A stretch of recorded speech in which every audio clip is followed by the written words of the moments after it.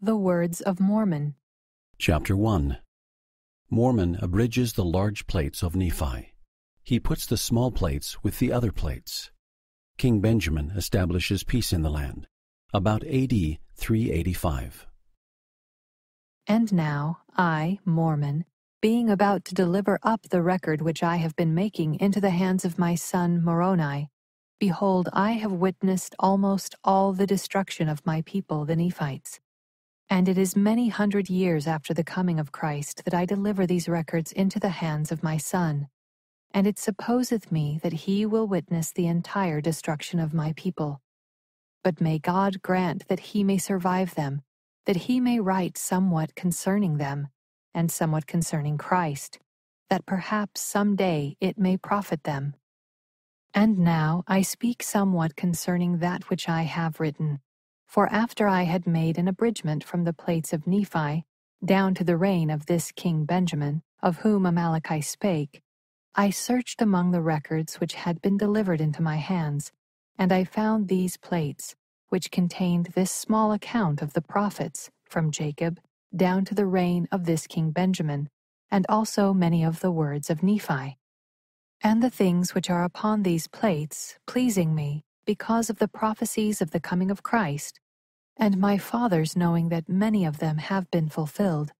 Yea, and I also know that as many things as have been prophesied concerning us down to this day have been fulfilled, and as many as go beyond this day must surely come to pass.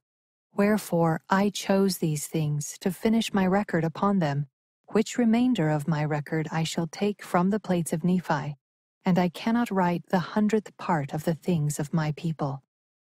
But behold, I shall take these plates, which contain these prophesyings and revelations, and put them with the remainder of my record, for they are choice unto me, and I know they will be choice unto my brethren.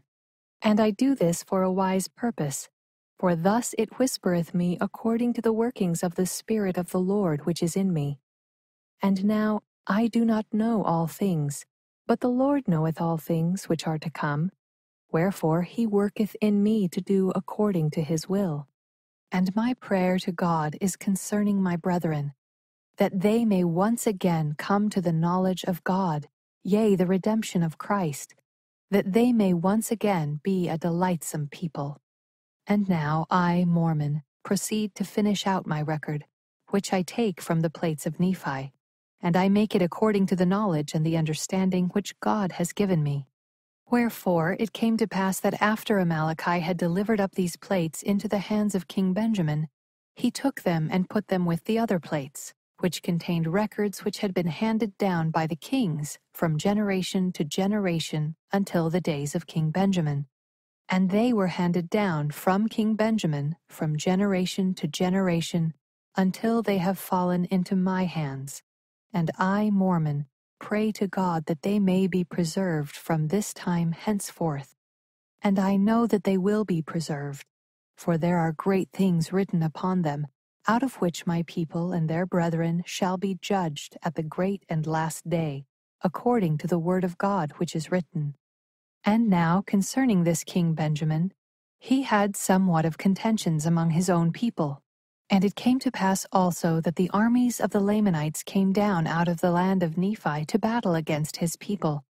But behold, King Benjamin gathered together his armies, and he did stand against them, and he did fight with the strength of his own arm, with the sword of Laban. And in the strength of the Lord they did contend against their enemies, until they had slain many thousands of the Lamanites. And it came to pass that they did contend against the Lamanites until they had driven them out of all the lands of their inheritance. And it came to pass that after there had been false Christs, and their mouths had been shut, and they punished according to their crimes. And after there had been false prophets and false preachers and teachers among the people, and all these having been punished according to their crimes, and after there having been much contention and many dissensions away unto the Lamanites, behold, it came to pass that King Benjamin, with the assistance of the holy prophets who were among his people, for behold, King Benjamin was a holy man, and he did reign over his people in righteousness. And there were many holy men in the land, and they did speak the word of God with power and with authority, and they did use much sharpness because of the stiff-neckedness of the people. Wherefore, with the help of these, King Benjamin, by laboring with all the might of his body and the faculty of his whole soul, and also the prophets, did once more establish peace in the land.